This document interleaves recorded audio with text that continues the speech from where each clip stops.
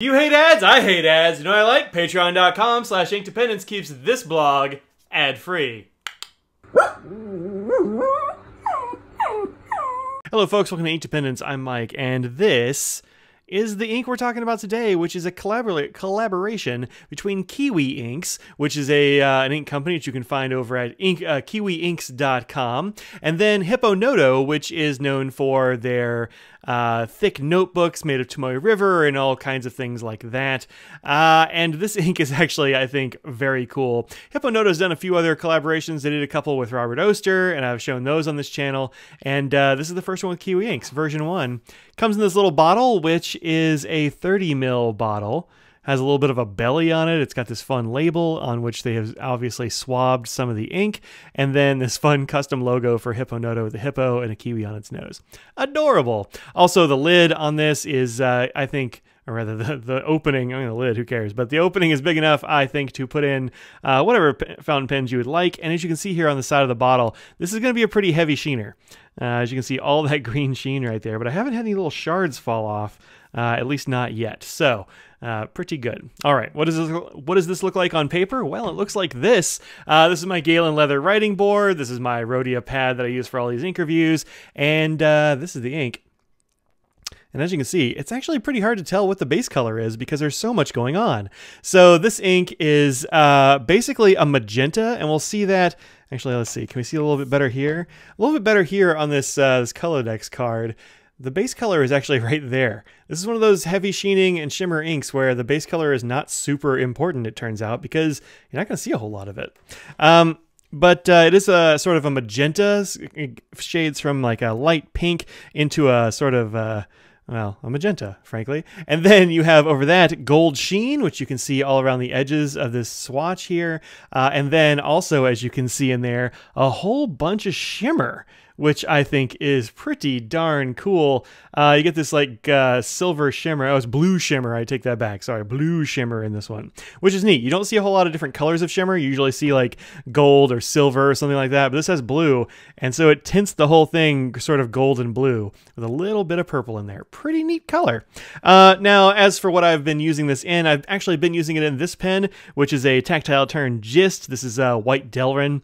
And I quite like this pen, and it has in it a Nemosiny 0.6mm stub, which is a great nib if you can find these. I really like these a lot.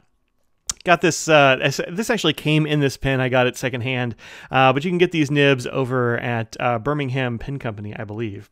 And this nib is, it's a pretty average flow, I believe. Maybe slightly on the wet side, but pretty average, really. And the flow, I think, on this is a very nice medium flow. I haven't had any hard starts.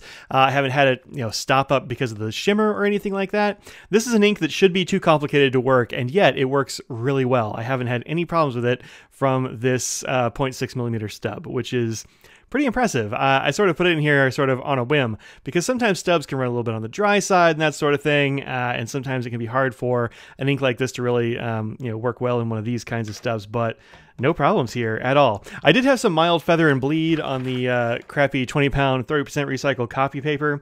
You can see a few feathers here and there in the text there, and you can see a little bit of bleed on the back, but actually this isn't that bad. This paper is legitimately terrible, so that's actually not bad performance at all, and it's performed well on pretty much every other thing that I've tried this ink on. As far as qualities, of course, shimmer and sheen in abundance, and what are my comments on this? I like this ink a lot, actually. It is a little bit on the pricey side at 25 bucks for a 30 ml bottle. This puts it up in the same range as some of the more expensive Japanese inks and that sort of thing, but this is a very interesting ink and kind of unique in my experience. You actually see on the bottom of the bottle here a little bit of that shimmer that hasn't stayed in circulation. You just kind of give it a little bit of a shake. I actually haven't had any problems getting the shimmer in this pen. It's not stopped up. It doesn't seem to have settled anywhere. And in fact, if you look at the converter, I don't even see the shimmer like sitting on the side of the converter or anything. And usually you can kind of see that. So interesting stuff. I'm not sure exactly how it stays suspended, but it seems to suspend itself pretty well. Okay, let's do a water drop test, then we'll take a look at chromatography and a whole bunch of inks that I pulled that have got something in common with this, or don't, but I thought people might be interested to see what they look like anyway. All right. Get a little bit of a shake. I'm not really expecting any kind of real permanence here, but we'll never know. We'll just see what we get here. It's kind of unreadable now. You can't read that top bit at all, but let's see what happens when you blot the ink away. It was kind of more water than I thought I'd put down there, but you know, that's how it goes. All right. Interesting. So a whole lot of this came up, and then some more over here, but a lot of that came up on the paper, or on the paper towel, but there actually is a little bit of like a lavender left behind. I don't see any. Where's the shimmer? I don't know. It's too small. It's probably too wet, and I can't really see it yet. But it did leave behind a sort of lavender remnant that I think you can read. So that's pretty good. That's almost water resistant. At least part of it is. Now the rest of this is going to make a big mess. Like that's going to get all over your business papers, but you can still read it. So if you can still recover your work, that's pretty good. All right, here is the chromatography for this ink. And you can see it started here, and that's where all the shimmer stayed down here at the bottom. Shimmer doesn't really move with chromatography, just the ink does. And you can see down here is that lavender that stayed behind on the other paper. And up here is all that magenta and such that I wiped off with my handy dandy paper towel here. So yeah, not a huge surprise. Actually, what we got kind of looks like this. This stayed behind, that went away. So pretty neat. Okay, so let's look at a whole bunch of ink samples here, or ink swatches here, because there's a lot to see. Okay, so this is what this ink generally looks like, which is dark, sheeny, shimmery, pretty cool holiday ink. I used it on some things over the holidays. And so I thought it'd be fun to compare it to some other inks from the holidays sets. This is Diamine's Happy Holidays, which was day 25, the full bottle from Inkvent last year. And this has a red sheen and it's a blue ink, but it's also got kind of maybe bluish shimmer in it, and so it's got some of the same look going on there, although this tends to be a lot more gold because of that sheen.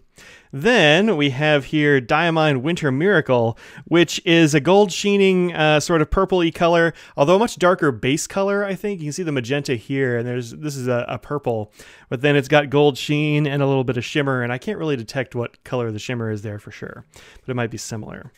Then I grabbed some that were kind of close to the base color. I was thinking the Sailor Manyo Kuzo might be fairly close down here and here, but this is much more red when you put it next to it. Likewise, Colorverse Purple Cosmo I thought might be kind of similar because I was thinking of these colors right here, but this one actually goes more pink than the Hippo Noto does.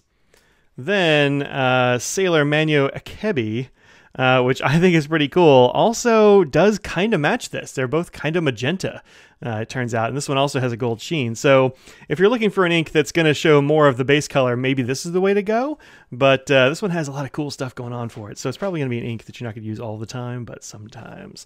And then this one is Sailor number 435 from the Sailor Ink Studio set, and I think this is actually fairly close if you look at the base color. Oh, did I just... Yeah, I have two samples of the same thing. Cool. Good job, Mike. They still look the same. Then this is Aurora Purple, which I think looks kind of like this. It's a bit brighter, though, and of course it lacks the sheen and shimmer of the Kiwi Hippo ink. Then Monteverde Gratitude, which I don't think I've actually used this one yet from the Emotions set, but it's pretty close as well to this base color. So if you want just pure base color, Monteverde Gratitude is probably going to be the ticket for you. And then, just because I thought people might say, well, it looks a lot like Dark Lilac, it's not the same, but it's a little bit similar. This definitely goes more violet, whereas this goes magenta. It's got more of a pink hue, even as a base. But once you get the sort of the core colors, yeah, it might be kind of the same. Although this doesn't have shimmer, it's got a lot of sheen, and it tends to get really dark. And I think you get some of that look here, although the ink is legitimately much more magenta. And then lastly, how's this one look here? Yeah, this is actually pretty close. This is Pelican Violet, and I got this in Ink Drop in 2014, which is a long time ago. I think Pelican Violet is, of course, more violet than this magenta, but it's in the same sort of area. And again, we're just like looking at this little tiny corner here because that's the closest we got, right? Okay. All right. So thank you very much for checking out this video. I hope you'll check out this Hippo Noto Kiwi ink. And thanks again to Hippo Noto for sending this out for me to check out and share with folks, because this is a very cool ink. And I don't know that I probably wouldn't have tried it otherwise, because purple isn't really my jam, but darn it, I like that ink in this pen. I've filled this up at least twice with this ink. So check this out on the hipponoto.com site, where it is $25 for this 30 ml bottle. And check out Kiwi Inks for making your own ink or seeing what else they have, because they have some cool stuff too, I think. We'll probably be seeing more from them in the future, although I don't have any yet. I'm looking forward to get some more Kiwi in my life. All right, we'll see y'all later. Peace out.